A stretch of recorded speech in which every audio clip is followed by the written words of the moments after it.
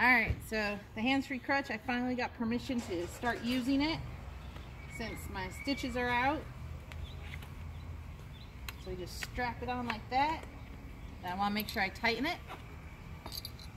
Then this one goes over across the knee. I feel the need for speed. I'm going to have to tighten that one up big time inside the house, but it'll work for now. It was loose because of the fact that I was at the hospital and had a bunch of bandaging. So, nice thing about the hands-free crutch, good thing I wear pants, but I would recommend either pants or shorts. Don't wear dresses unless you put something on underneath it. And once it's tighter, it'll fit better. So now, first time walking again without the walkers. That walker's in my way. So, let's get the walker. Move it. Move it, move it. You've got to move it, move it.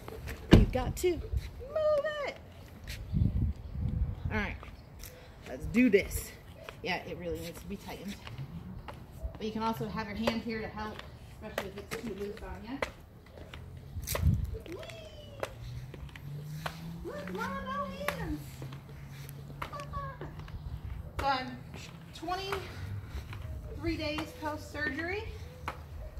Minor infection a week and a half ago, but doing much better. Still no pain for me. So this has honestly been the best decision I have made probably my whole life, besides the fact of marrying my husband and having our 3 beautiful kids. But besides that, this is probably the best medical decision I could have made.